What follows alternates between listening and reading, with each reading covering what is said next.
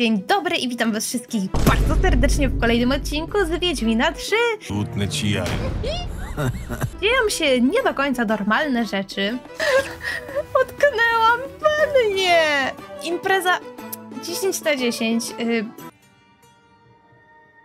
Spotykamy również niezbyt normalnych ludzi. Wiedźmin Geralt? Z Rivi? Nie, Geralt z Livi.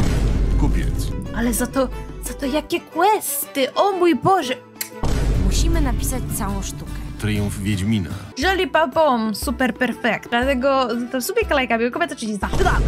Poprzedni odcinek skończyliśmy na tym, że zgubiłam się w tym nieszczęsnym domu i utknęłam w jakiejś zbagowanej piwnicy, a wystarczyło wejść po schodkach na górę, których nie widziałam. Przez cały czas nie widziałam. I tutaj się odprawiają jakieś bezeceństwa i ogólnie jest fajnie. I zaraz sobie zbadamy tą sprawę, ale najpierw zobaczymy, jakie ma chłop książeczki. Bardzo taki przyjemny tutaj kącik czytelniczy z poduszką. W ogóle. Aż dziwne, że tak za rogiem jakieś takie... O.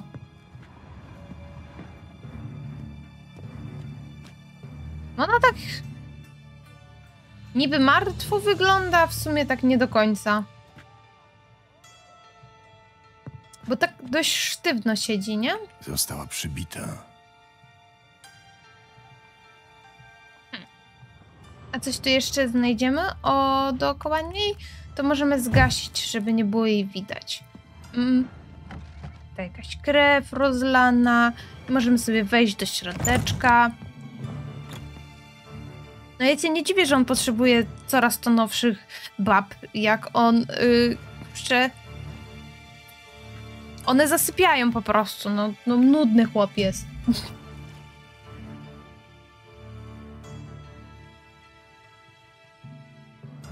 Można powiedzieć, że również odlatują myślami.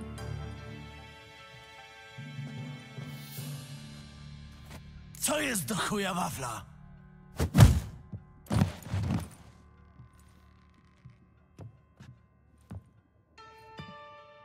Ja pierdolę!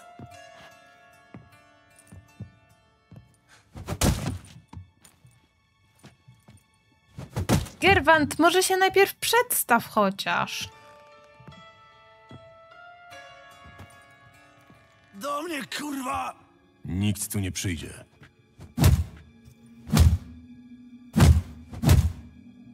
Jak go skopał? Przestań!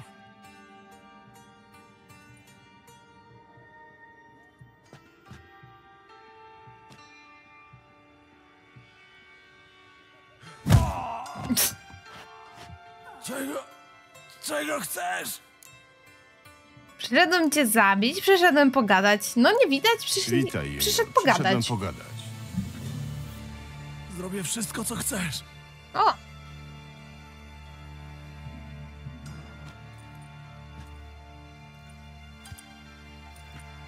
Od bad boya do uległego baranka, kurczę, w 10 sekund.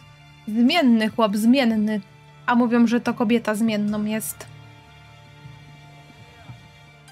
Na początek zadam kilka pytań. My jesteśmy incognito w tej masce. Szukam pewnej dziewczyny i trubadura. Wiem, że się z nimi widziałeś. Dziewczyna? Jaka kurwa... Miała szare włosy i miecz na plecach, jak ja. Tak, była taka... Pamiętam.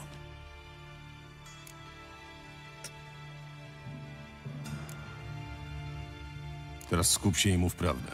Wiesz, dlaczego nie możesz mnie okłamać. Nie będę kłamał. Przeszedłem bardzo długą drogę, żeby cię znaleźć. Jestem bardzo zły i zmęczony. Musiałem zabić bardzo wielu ludzi w mieście. Część z tych ludzi próbowała mnie oszukać. Nie podobało mi się to. Czuję, że jeszcze jedno kłamstwo przelałoby czarę goryczy. Byłbym jeszcze bardziej zły. I zrobiłbym coś, czego bym później żałował. Wiesz już, dlaczego nie możesz skłamać? Tak. To dobrze. Geralt wkurwiony daddy. Interesuje mnie, w jaki sposób szarowłosa dziewczyna trafiła do ciebie i co się z nią stało. Co się z nią stało? To ona na mnie napadła. Jeszcze raz skłamiesz i utnę ci jaja. Umowa była taka, że ja im naprawiam magiczne fira coś tam, a dziewuszka i fircyk przynoszą mi skarb z Dzikiego Roywena. Nie przynieśli, no to trochę się wkurzyłem, przyznaję. I co zrobiłeś? Złapałem tego ich przydupasa Dodo i czekałem, aż po niego przyjdą. Zobacz, co chcieli zreperować. Filakterium? Jak niby miałby się naprawić? Nie ja, ale znam tu różnych ludzi. Czy on mówi ja? Kręcisz, Nie. Junior. Ja oczekuję konkretów. Opowiem ci wszystko po kolei. O, z retrospekcją.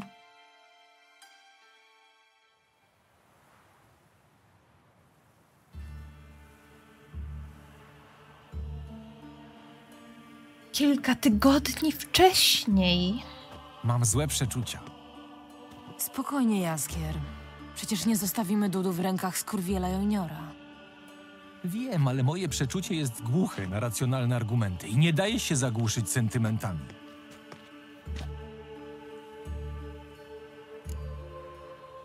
Przecież pójdę sama. Na pewno nam się uda. Weź się w garść. Przecież pójdę sama to takie... Jestem silną, małą dziewczynką. Poradzę sobie przecież sama. Na pewno nam się uda. Oczywiście, że nam się Na pewno uda. nam się uda. Głowa do góry. Słynne ostatnie słowa. Dowiedziałeś się, gdzie dokładnie skurwiel junior przetrzymuje Dudu? W pokoju na ostatnim piętrze, tym z balkonem. Przejdę po dachach. Ty czekaj na mnie przed domem skurwiela. Wiem, że to dla ciebie trudne, ale staraj się nie rzucać w oczy. Czy Jeśli będziemy zrobią ci skakać po krzywdę. dachach, Ciri? I ja nie daruję tego skurwielowi. Muszę wleźć na dach. Tak. Będziemy skakać po dachach. No, o nie, i to niestety przy pomocy drabin. Ach, no dobra.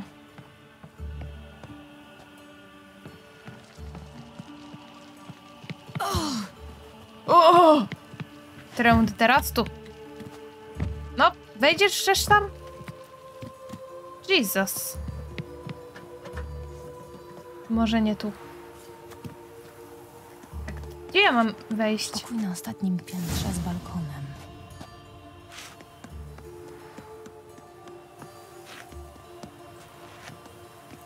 Ty, ale jak ona tak tupta sobie po tych dachach, to przecież wszyscy, co tam siedzą w środku, słyszą to, jak ona tak tupta, nie? Na bank. Tutaj? Jest balkon. Zobaczymy, co w środku. Gdzie? To. Że tu? A. A teraz, mój przyjacielu Dodo, zamierzam zmienić narzędzie. To już mi się znudziło. Jesteś pierdolonym świrem, junior. Mówił ci to ktoś? Dużo zyskuję przy bliższym poznaniu. Lubisz poznawać nowych ludzi? Zamierzasz mnie komuś przedstawić? O, jesteś. To miło. Albowiem czekałem na ciebie.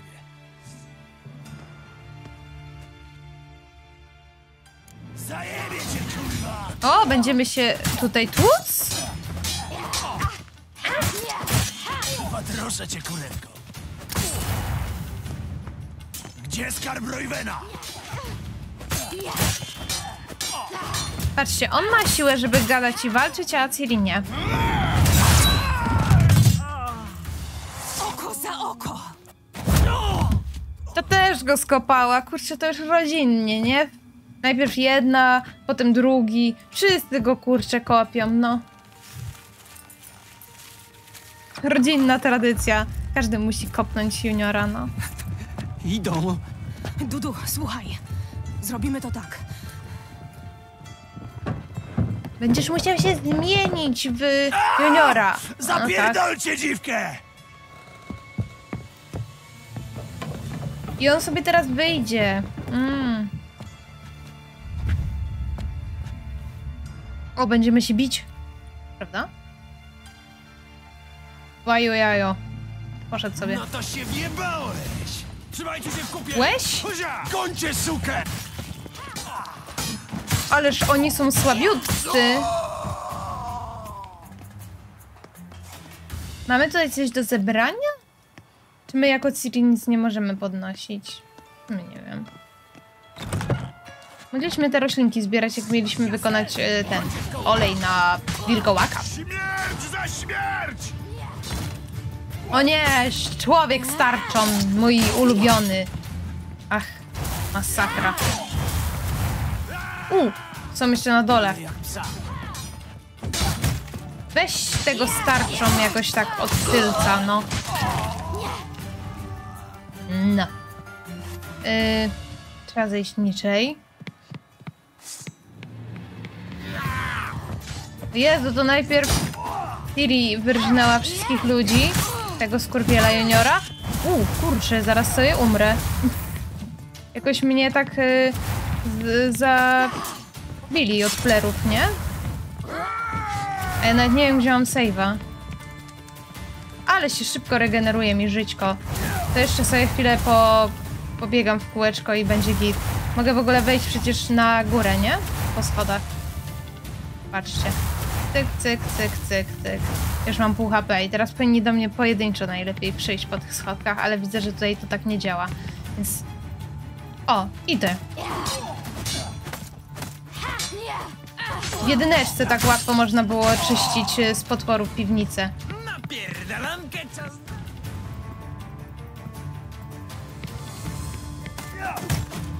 Ej, to on mnie może przez barierkę, a ja nie mogę? Cóż za niesprawiedliwość. O nie, jeszcze wpadłam do wanny. Weszłam do wanny, nie mogę wyskoczyć. Ej, ja nie mogę stąd wyjść.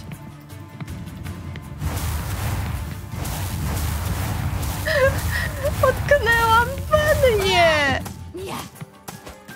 Dobra, czekajcie, trzeba to połączyć jakoś z duchami miecza może. Jak ja w to weszłam, jeśli nie mogę stąd wyjść? Halo? O no, już byłaś poza, no.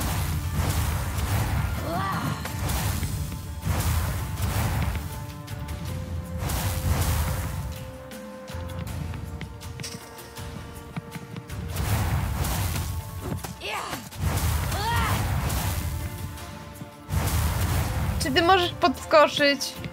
Proszę podskocz.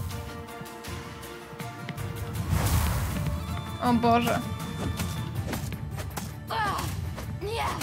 Mogliby chociaż do mnie przyjść, żebym mogła ich zabić i wyjść z trybu walki i podskoczyć. O! Nie mogę zapisać.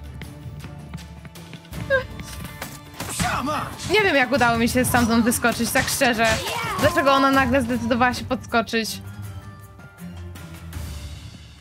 Wydostań się. Teraz możesz skakać, jak człowiek. No nieźle, ty piaro. Ale rypło białym po gałach. Tak właśnie było. Mówię prawdę. Co, Dudu? A Dudu? Uciekł. Co się z nim stało? Nie wiem, kurwa. Zniknął. Jak kamień w wodę. Co No się wyszła. potem stało z dziewczyną? Chuj ją wie. Któryś z chłopaków zranił ją w plecy, ale ona żyje, przysięgam. Wanna mnie zraniła, człowieku. Wanna. Masz tutaj pułapkę w postaci wanny. Masz jeszcze coś do powiedzenia? Powiedziałem ci wszystko, co wiem. Wszystko. Skrzywdziłeś dziewczynę, której szukam i torturowałeś jej przyjaciela. Napadła na mnie. Musiałem się bronić. Ja pierdolę. Błagam cię. Ja już dostałem za swoje, oszczędź, proszę. Musisz umrzeć. Nie pobrudzę się tobą, ale to brzmi kozacko. Czy Geralt to wypowie? Nie jestem katem. Czemu nie mówi tego, co klika? Odwdzięczę się. To moje miasto i... Milcz. Będę cię kopać, kiedy znajdzie mnie tylko ochota i będę tutaj przychodzić. Najpierw ja i Wiesz potem co? Ciri, Zastanawiam wszyscy się, co rodzinnie. powiedzą twoi przyjaciele z Wielkiej Czwórki, gdy dotrze do nich, że pracujesz dla Radowida. Ej, zaczekaj. Co ty mówisz? Poczekaj! Uj, uj, uj. Uj, grywancik. Ależ ty masz na niego teraz haki. Powiedz Priscilli, czego dowiedziałeś się o Dudu. Czy teraz jakkolwiek Priscilla będzie useful dla nas? Bo ostatnio jak kazało nam do niej pójść, to absolutnie ona nic nie powiedziała i ten dialog nic nie wniósł. To było tak useless. Boże święty. Dobra, zobaczmy. Najpierw sobie zapiszę, bo ta gra chyba dzisiaj ma jakiś kiepski dzień, jeśli chodzi o bagowanie się. Najpierw ta piwnica, potem wanna. Wszystko jest związane z wodą. Widzę tu analogię. O dobra, to jest na 11 level. A ja chyba nie mam już nic niższego. Więc spoczko, idziemy do tej pindy w kolorowych rajstopkach. Niech będzie. Gdzieś tu chyba jest zaraz niedaleko drogówskaz. Skoro już załatwiłeś swoje sprawy, czas się odwdzięczyć. Radowid nie lubi czekać, co? Nie lubi. Pójdziesz z nami. O Boże! Daj mi spokój, Okręt jego człowieku. królewskiej mości Oxenfurt-Tretogor. Perła redańskiej floty. Dzisiaj już wycofany ze służby. Ładny statek. Zanim wprowadzę cię na pokład, zostawisz tutaj broń. Za mną. Gdzie perła, skoro to statek? Ten okręt został ufundowany z darów szlachcianek. Panie z najznamienitszych rodów oddały swoją biżuterię. W spontanicznym akcie patriotyzmu? Włóczęga bez domu nie zrozumie, czym jest miłość do ojczyzny. Nie mogę nawet iść szybciej. Ale mogę wódeczkę podnieść. Zaraz się zatrujesz 3 funtami stali. O! Ale nie mogę skakać, bez sensu.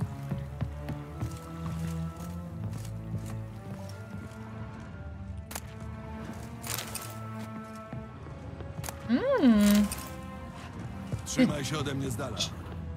Wy macie tutaj jakieś... Spoko, nawet rzeczy na tym stateczku. Czekaj, stary. Wódeczka wszędzie pochowana, jakieś zbrojki. Stara kozia skóra. Macie dziury, słuchajcie, w pokładzie. Bez sensu. Lipny ten statek taki. Widziałam lepsze. Nie imponuje mi. Wracaj skąd przyszedł. Nie mogę podskoczyć. Dobrze. Chodźmy do pana od Klejusa.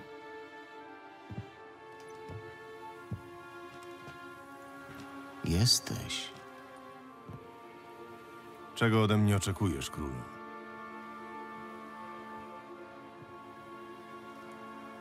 Nigdy nie lubiłeś owijania w bawełnę. Chcę, żebyś znalazł dla mnie Filipę Eilhart. Swego czasu kazałem wyłupić jej oczy, ale ślepota zdaje się jej nie przeszkadzać. Moi łowcy wykryli, że pani Eilhart przybywa w ukryciu na wschód od Oxenfurtu. Wejście do schronienia obłożyła czarami, więc dostanie się do środka jest problematyczne. Wierzę, że tobie się uda. Przyprowadź mi ją. Żywą. Filipa Eilhart. Czego ona tu szuka? Podejrzewam, że próbuje dotrzeć do dawnych przyjaciółek i odbudować loże. Być może chce się na mnie zemścić. Pani Eilhart jest bardzo wytrwała. Czasami wspominam lekcje, których mi udzielała, gdy byłem dzieckiem. Pamiętam jej nauki. Pamiętam kary, które wymierzała. W swoim okrucieństwie zawsze była subtelna i cierpliwa.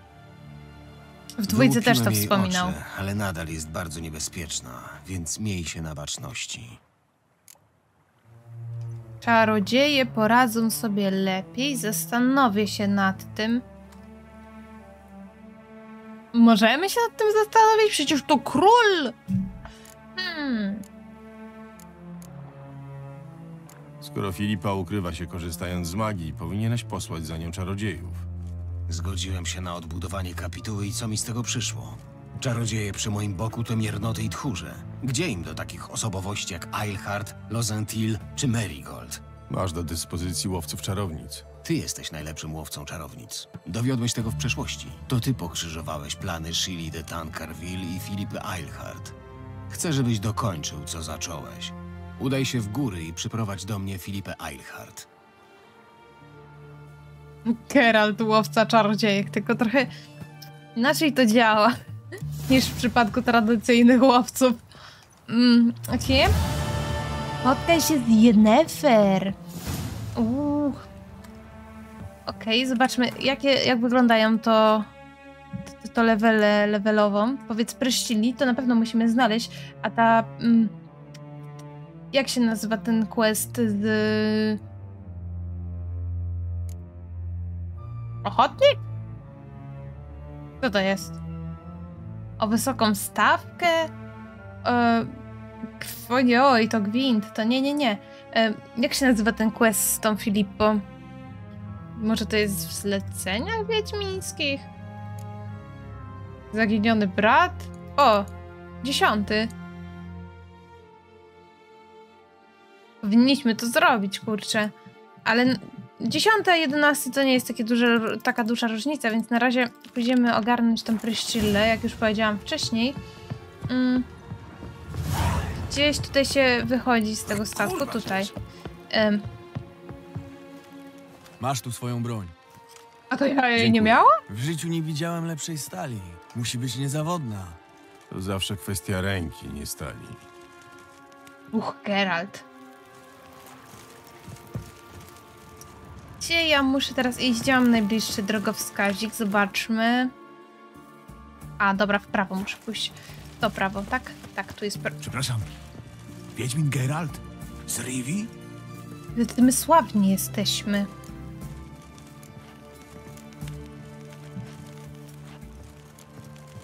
Nie, Geralt z Livi, kupiec.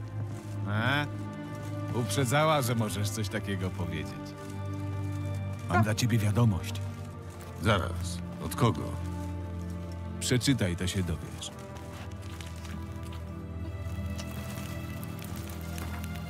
Wyperfumowany liścik. Musimy porozmawiać jak najszybciej, to ważne.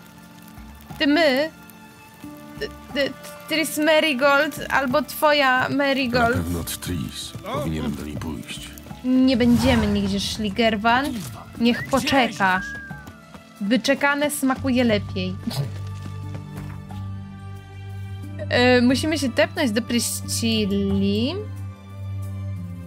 Ona jest tutaj. Idziemy na ryneczek. Słuchajcie, ja przed tym Wiedźminem nagrywałam voice-overa do ostatniego odcinka z Alicji. I miałam tam zasugerowane w komentarzach, że ja mam powiedziała trochę o różnych grach, w które grałam przed graniem na YouTubie. I ja tak sobie, wiecie, myślałam, że w sumie to taki mały temat, to trochę mało jak na cały odcinek, ale tak naprawdę nawijałam po prostu bez przerwy, tak jak teraz, szybko całkiem i non-stop, bo ja nie piszę sobie ani żadnego skryptu, ani scenariuszy, po prostu siadam i gadam po prostu, no nie? I w sumie mam wrażenie, że i za mało rozwinęłam ten temat, w ogóle strasznie chaotycznie to chyba wyszło, a jednocześnie mam wrażenie, że nic nie dopowiedziałam, w sensie 30 minut mi nie starczyło, bez sensu to jest, nie rozumiem jak to się w ogóle stało, ale być może jeszcze, wiecie, ja przed nagrywaniem na YouTubie w ogóle nie byłam tak, bo wiecie, gadam tylko z kotami, no nie? I z innymi zwierzakami, z sarenkami, z pieskami i tak dalej, ale z ludźmi to ja nie gadam. I nie należałam za bardzo do takich osób, które się rozgadują na różne tematy, bo ja niepytana nie mówię. I też nie lubię gadać na przykład na jakieś takie... Jeśli dzwonię do kogoś, to z konkretną sprawą i na konkretny temat chcę porozmawiać, a nie żeby sobie tak popierdzielić o głupotach, nie? Nie widzę w tym żadnego sensu po prostu. I jestem strasznie zdziwiona, że jestem w stanie już po, wiecie, no dosłownie wczoraj minął rok, odkąd robię YouTube'a i jestem w stanie odpalić po prostu nagrywanie voice-overa bez żadnych cięć i po prostu płynnie gadać non-stop przez 30 minut. Nigdy bym się nie podejrzewała, że wydobędę z siebie taką umiejętność. Jest to zarazem imponujące, jak i dziwne dla mnie. Ale widzę też, że nie do końca składnie mówiłam, w sensie nie za bardzo mam jeszcze taką wprawę, żeby już z góry założyć ciągłość jakby wydarzeń, żeby wszystko było posegregowane, wiecie, na linii czasowej i tak dalej, bo czasami o czymś zapomnę, a przypomni mi się później, więc jednak wracam do tego. W każdym razie, jak chcecie o tym posłuchać, to sobie zobaczcie 10., 11? Chyba 10. odcinek Alicji. Mam plan, możecie posłuchać jak podcastu, bo ale najpierw musimy znaleźć Dudu. voiceover jest odklejony od całego gameplaya. Nasz Doppler wcieli się w Mengego i wyda rozkaz, żeby przeniesiono Jaskra do Oxenfurtu. Wtedy będziemy mieli szansę go odbić. Genialne, ale jak chcesz znaleźć Dudu? Przyjaźniłaś się z nim. Wiesz, gdzie może się ukrywać? Dopplery nie ukrywają się gdzieś, tylko jako ktoś. Zazwyczaj, kiedy miał kłopoty, znikał i pojawiał się następnego dnia pod inną postacią. Ale tym razem nie wrócił. To nie wiem, ja może bym ogarnęła to tak, że zobaczyłabym, kto umarł, a na przykład nie miał rodziny i się pod niego podszyła. Bo nikt by się nie ogarnął. No. Jak długo znasz Dudu? Wiem, że to dziwnie zabrzmi, ale nie jestem pewna. Wygląda na to, że kręcił się przy mnie przez dłuższy czas pod różnymi postaciami, próbując zwrócić moją uwagę. Wcale mu się nie dziwię. Dziękuję. Nie zorientowałam się aż do momentu, kiedy postanowił postawić wszystko na jedną kartę i podszył się pod Jaskra. A po czym poznałaś, że to nie Jaskier? Dudu nie umie śpiewać? Nie, po prostu nie mówił cały czas o sobie. Geralt, jestem niezadowolona, że tutaj wplotłeś taki dziwny komplement dla niej. Ty ją widzisz. Trzeba jakoś skłonić Dudu, żeby Mnie pajac do pajaca Może pasuje. udałoby się zostawić Nie pomyślałam o mnie tym. przyjaciół albo u ludzi, którym ufał. Nie jestem pewna, czy Dudu przyjaźnił się z kimkolwiek poza Jaskrem i trupą Iriny Rynard. Całe dnie spędzał na scenie albo na widowni. Czyli lubił przebywać w teatrze. Tak, właściwie jestem zdziwiona, że do nas nie przyszedł po tym wszystkim. Przecież mógł liczyć na pomoc lisów. Skoro aktorzy są gotowi pomóc, Oczywiście, wystarczy, że wspomnisz o Dudu. Irina i jej trupa dużo mu zawdzięczają. Co łączy Dudu z aktorami? No nie wiem, lubią się przebierać? Bardziej dosłownie lub mniej? To ja ich ze sobą poznałam. Mieliśmy premierę, a Maksym leżał w garderobie pijany jak szpak. Więc pomyślałam o Dudu. Trudno wyobrazić sobie lepszego dublera niż Doppler. i Dudu tak po prostu przyznał im się, kim jest? Na początku nie chciałam nic nikomu mówić, ale Dudu z Iriną od razu przypadli sobie do gustu, a jemu tak bardzo podobało się w teatrze. Że zaczął z wami występować. Tak, ale teraz Irina ma wyrzuty sumienia, że pozwolili mu się tak narażać. W ogóle Priscilla ma taką czapkę, która wygląda jak taki czepek, który się zakłada na włosy, jak się idzie spać. Możemy wykorzystać Albo przedstawienie. pod prysznic. Gdyby wpleść w tekst którejś ze sztuk wiadomość dla Dudu, może udałoby się go wywabić z kryjówki. Pomysł nie jest zły, ale parę wersów nie wystarczy. Poza tym, czy naprawdę myślisz, że Dudu umila sobie teraz czas, chodząc na przedstawienia, które zna na pamięć? To co proponujesz? Musimy napisać całą sztukę. Coś nowego, głośnego, co od razu przyciągnie uwagę Dudu. Najważniejszy jest dobry tytuł. Coś, o czym całe miasto będzie mówić. Jeśli chcesz, możemy zabrać się do tego od razu. Nie wiem, czy się nadaje do pisania sztuk. Geralt, spójrz na siebie. Nie wiem, czy nadaje się do pisania sztuk. Może lepiej zajmij się tym sama. Ale będzie szybciej, jeśli mi pomożesz. Zobaczysz, będziemy się przy tym dobrze bawić. Na pewno. Możemy się teraz zająć pisaniem sztuki. Masz już jakiś pomysł na fabułę? O, właściwie... Bo wiesz, najważniejsze, żeby wyraźnie przekazać Dudu, że może na ciebie liczyć i że chcemy uwolnić Jaskra. To musi być absolutnie jasne przesłanie, ale oczywiście głęboko zintegrowane z efektem dramaturgicznym, a to znaczy, że potrzebujemy odpowiedniej struktury scenicznej. Rozumiesz? Tak, wszystko jasne. Teraz musimy znaleźć odpowiednią formę wyrazu. Najlepsza byłaby jakaś współczesna, chwytliwa historia. Może o kondotierach z Powis. O, już wiem, Lorenzo Molla. Wiesz, opowieść o przystojnym, ale bezwzględnym bandycie i Dopplerze, któremu udało się go przechytrzyć. Teraz Doppler musi się ukrywać i może liczyć tylko na Wiedźmina, który z kolei zrobi wszystko, by ratować swoją córkę. albo nie, ukochaną. No, co ty na to? Może spróbujmy wymyślić coś innego. To wydaje mi się trochę... Za współczesne? Ach, racja. Czekaj, daj mi chwilę. Mam! Już wiem! Wystawimy historię o jeżu z Erlenwaldu. Potajemne zaręczyny, klątwa, okrutna królowa, dzwony biją północ. Ale... I wtedy wszyscy widzą jego twarz. Potwór chce porwać księżniczkę Pawettę. Każą go zabić, ale pojawia się Wiedźmin. Kobieta, ale to już I wszystko dobrze było. się kończy. No, to postanowione, tak? Chciałeś coś powiedzieć? Tak. Jak to się ma do naszej kwestii? A dasz mi w ogóle dojść do słowa, czy już sama zdecydowałaś? O co ci chodzi? Na tym polega praca kreatywna. Przerzucamy się pomysłami, z których potem wybieramy najlepsze. Czyli twoje. No tak, w końcu to ja się znam lepiej na teatrze. Ale ty oczywiście też masz swój udział w procesie twórczym. Jaskier ci to potem wyjaśni. Musimy wymyślić dobry tytuł.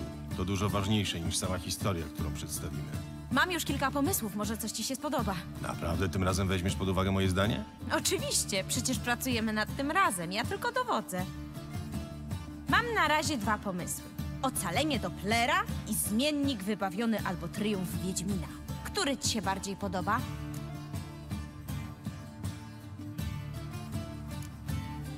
Zmiennik wybawiony albo triumf Wiedźmina.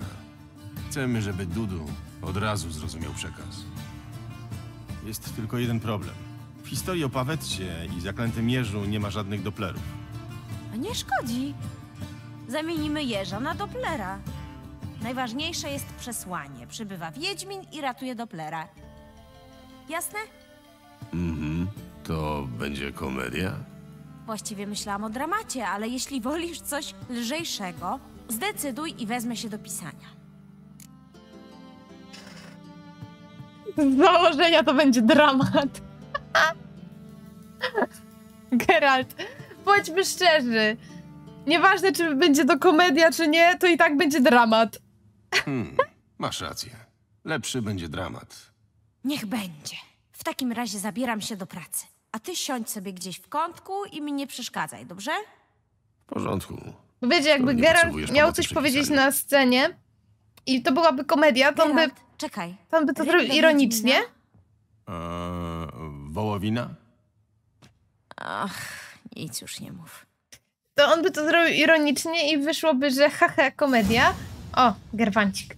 A jak będzie dramat, to po skończyłam. prostu będzie Gdybym dramatycznie. miała więcej czasu, zrobiłabym z tego małe arcydzieło. Ale nie mamy czasu. Jaką wiadomość dla Dudu przekażemy w sztuce? Wiadomość? Myślałem, że wpleciesz do tekstu coś w rodzaju przyjdź do zimorodka albo... Ale to zupełnie nie pasuje do charakteru mojej sztuki. Przecież napisałaś ją specjalnie po to, żeby nawiązać kontakt z Dudu. No dobrze, to jak to sobie wyobrażasz? Nie wiem, poznamy go po bliźnie albo będziemy improwizować. Najpierw zanieś tekst Madame Irinie. Wiesz, gdzie ją znaleźć. Jej trupa występuje w załuku rzeźników. Dołącz do nas później.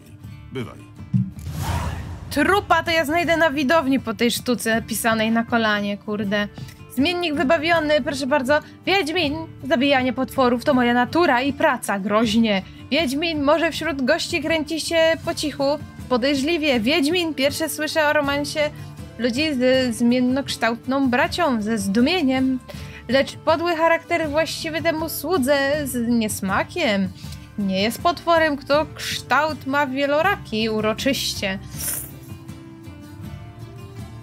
Po samym tym stwierdzam, iż Geralt będzie groźny, podejrzliwy, potem o kurczę, zdumienie i nagle jest taki morał tego, że wszyscy jesteśmy cudowni, nawet te zmiennokształtne Dopplery. Bracie mój z publiczności Dopplerze, Dudu mój drogi, ujawnij się, wszyscy cię będziemy kochać. Znowu się tu kręcisz, Geralt, połam sobie nogi, to może cię nie wezmą na scenę. Czy Geralt się zdziwi, że go zaproszą na scenę, skoro właśnie przeczytaliśmy ten tekst i wiemy, że tam są jego kwestie? Jestem ciekawa, ale w sumie możecie być ciekawi i zobaczymy to w następnym odcinku, dlatego zostawcie subika, lajka, miły komentarz. Widzimy się już niebawem. Pa!